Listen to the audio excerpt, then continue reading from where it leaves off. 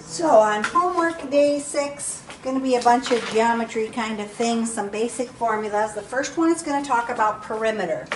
When I do the perimeter of any shape, all I'm really doing is adding up the sides, because if I thought about if I walk around the perimeter, if I were doing this shape, if I went from here to here, I went from 13 feet, then I went 9 more feet, then I went 11 feet, and then I went 14 feet.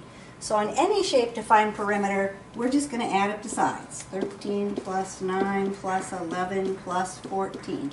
Again, I think the calculator's probably active on these ones, so if you want to just go ahead and punch it into your calculator. 47. 47, and then they're going to want you to put the label. It's just going to be in feet, since each of those sides are in feet, right?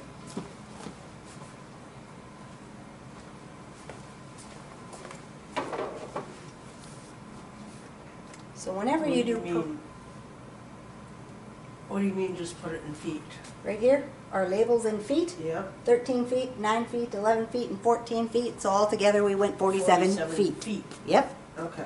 Now they'll think they're being tricky and they'll put like inches, feet, meters. Make sure you pick the right label. Okay.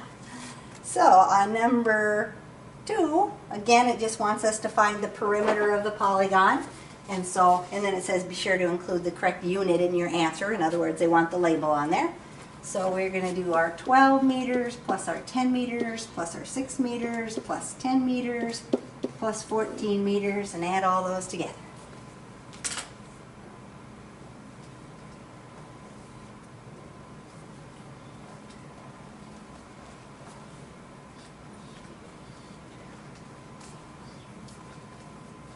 Equals 52. 52. So 52 meters is what the distance around that figure is. So go ahead, number 3, find the perimeter of that polygon.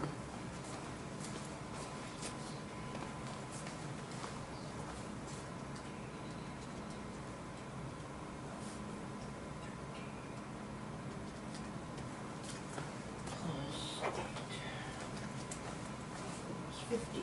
50. So you took 16 plus 13 plus 13 and plus 8, and you got 50, and your units? Yards. Yards. So 50 yards would be the perimeter of that polygon.